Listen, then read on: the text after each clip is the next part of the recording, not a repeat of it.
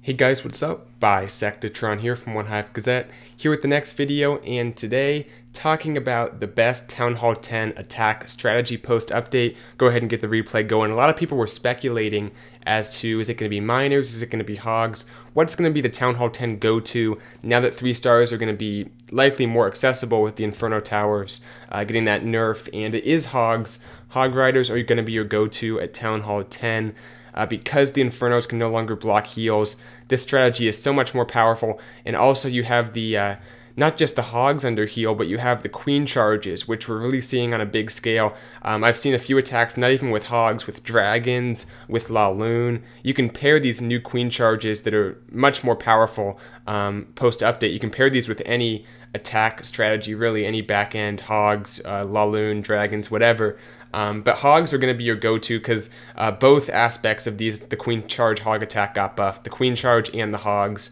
So this is definitely a strategy you guys want to know, and it's one of the more powerful strategies, probably I'd say much more powerful than the others at this point in time. I haven't seen much miners.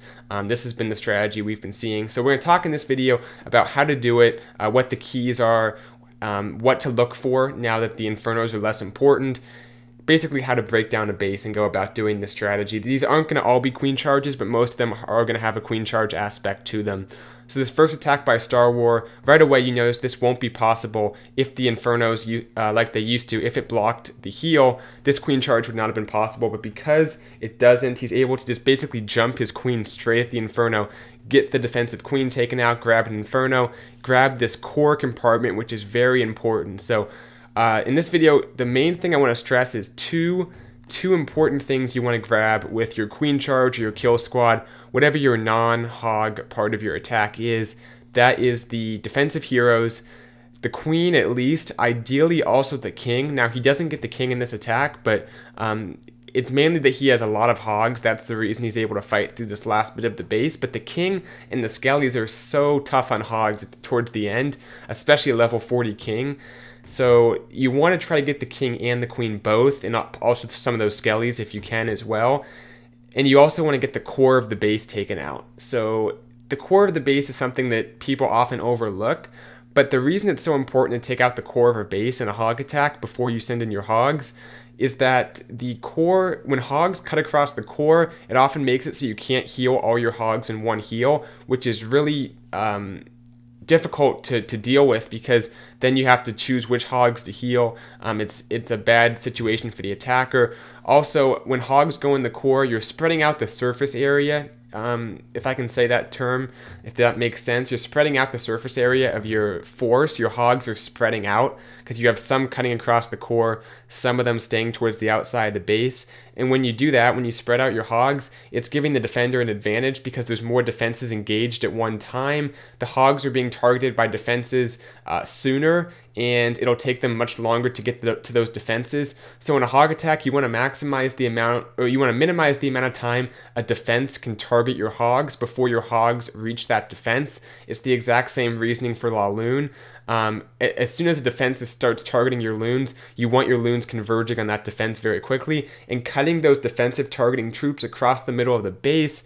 What it's going to do is it's going to make it so that you have all these other defenses engaged that shouldn't be engaged, and your hogs are going to kind of get surrounded and picked off. So you definitely want to take out the core of the base for that reason. And also, beyond pathing, it tends to have the high HP buildings that your hogs get stuck on. It tends to have the skelly traps, the giant bombs, stuff that's tough on your hogs. So lots and lots of reasons you want to take out the core of the base. This next attack is on a base with single Infernos, so already has the update in mind, probably designed for post-update attacks.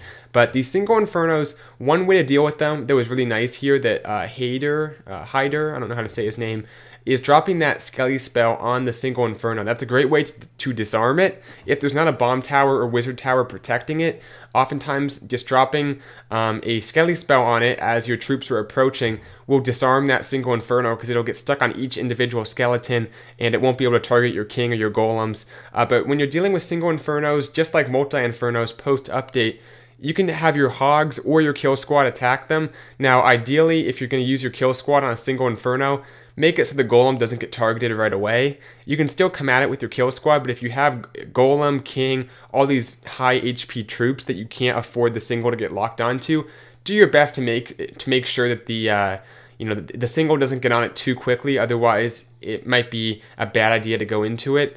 So you can go at any type of Inferno with either your Hogs or your kill squad, but make sure that if you are going at the single with your kill squad, you're going to protect those high HP tanks, at least for a while.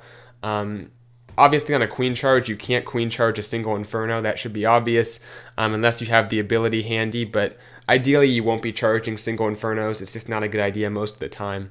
So let's take a look at another maxed out base over. I'm going to show some of War Whale's attacks. They had a good war. It was a midweek war, so it was a little bit tough, I think, for us to adjust to the update, but they did a great job having some pretty good bases ready for the update. So they defended well, they had some good attacks, a good war to them, but I think we should adjust pretty soon with some friendly challenges, and we should be good to go come the next arranged war now that we get a better feel for the update. So this next attack is King Smithy from War Whales, and this is another queen charge hog attack on a maxed out base here. And the two things I talk about, getting the core of the base taken out and getting the defensive heroes, that's what you're going to notice is going to go on in this attack. Notice how neither of those two involve the Inferno. So typically, at Town Hall 10, we're so well trained to think when you're thinking of a hog attack and what you want to get with your kill squad, you got to get at least one Inferno tower taken out. That's no longer the case. The Infernos just aren't as important. Don't get me wrong, there's still a valuable defense to get with your kill squad, but they're mainly important because of their high HP. That's the main threat, that your hogs are going to get stuck on them for a long period of time. The amount of damage they do is really not a big deal for your hogs, single or multi. Now notice how the single Inferno took out the king really fast. That's one concern. You just got to be aware. The single Inferno in some ways is more of a threat than the multi, as I was saying earlier when you're sending your kill squad at it. Got to be a little careful, but both Infernos still up. However, the core is pretty much taken out because that last Inferno is about to go down, so is that Expo. So the Hogs are going to stay in one group. They're not going to get cut across, not going to split up into the core there. So they stay in a compact group, all get the benefit of that heal. Has that Skelly spell, which is a nice thing to bring on these hog attacks. If I were him, I would have used that Skelly spell. He could have saved his king if he dropped it sooner, because the single Inferno probably would have got distracted with it, although there was a multi-Inferno right next to it to kind of take out any Skellies that would have spawned. So I guess that might not have been the best idea now that I think about it.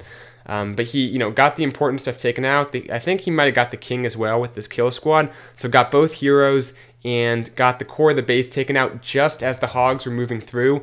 Another important point to make is when you're doing a hog attack, you don't just have to wait for your kill squad to take out the two important things on the base and then send the hogs in. They can kind of be simultaneous as long as you get the pathing done by the time the hogs are in the area, so they won't overlap with your kill squad too much. Although if you get a heal spell on both your hogs and your kill squad, more power to you if you can heal both parts of your attack within one heal. That would be pretty good value. So one more attack here down number 20. This is TH10, I think. Something along those lines.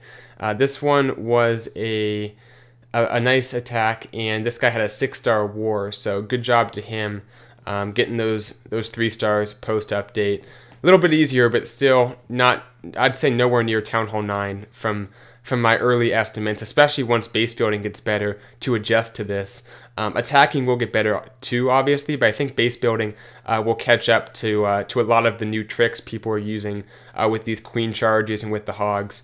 So this is a strategy you guys might want to use. Get the most out of it now, because people are going to start trying to defend against it very soon. One other quick note as we take a look at this one here, it's going to be another queen charge, and notice once again he's going at the heroes, which are very, very important, both the king and the queen, to get taken out on a hog attack. But one other note is sometimes, or maybe even often, you guys don't see these anti-3-star bases. You see more anti-2-star or less, I don't know how to say it really, but less bases that are less inclined to defend against bases that are less inclined to defend against 3 stars. I don't really know why it's so hard for me to express this, but when you face anti 2-star bases or whatever you want to call them, the situation's different, and it might even be harder at first to 3-star some of those bases now that the Infernos are less important, because I think in a sense a lot of them are very compact, which can make it hard for Hogs at Town Hall 10 because there's so much damage on those Hogs in a small compact base. So I'll try to make a video on if we see some like good anti-2-star bases, very common bases. I'll try to make a video of 3 stars on those bases, because that might be even more helpful than this video. But regardless, this base right here had 2 multi-Infernos, which you guys might see for a while before people start to adjust and use 1 or 2 single Infernos, which is probably a better play, honestly. So this one had both the multis and did a great job with the queen charge, got both the heroes, and I think he got the core of the base taken out as well with his queen charge, which is important. And the Hogs are able just to path through on that half circle around the base. That's what you want your Hog attack to look like. Getting your queen in there, if it is a queen charge or if it's a kill squad, doesn't really matter, but getting those troops in there to take out the heroes and clear out the core of the base so the Hogs can move in like a little half circle. Now he had a swag rage, which was wow, that was pretty much overkill on this base here. Look at all those Hogs he has left up as well. I guess that rage was for the queen, but it turned out he didn't need it. So a nice attack there. That'll do it for this video. I know these weren't all maxed bases, but I think 3-starring any type of Town Hall 10 is pretty impressive that has both Infernos. And I think all of these bases were at least somewhat upgraded for Town Hall 10, but you guys saw a few max bases, you saw a few multi-bases, single bases, in terms of the Inferno towers, multi-Inferno, single Inferno. So hopefully you guys got some good knowledge from this video of what you want to do post-update, and I wish you luck, you Town Hall 10s, in your Hog attacks.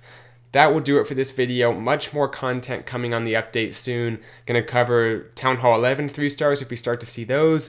Gonna cover more Town Hall 10, also the base building of Town Hall 10, Town Hall 11, and even some Town Hall 9, because it will be affected post-update, just probably not as much as the other 2 Town Hall levels we'd like to focus on. So that will do it for this video. Be sure to check out my Patreon page if you guys want your own custom war base in these crazy times where we don't know exactly how to build a base. I can help you out there. So check out my Patreon page if you're interested in some base building perks. Thanks for watching, and I'll see you guys in the next video. Bisectatron out.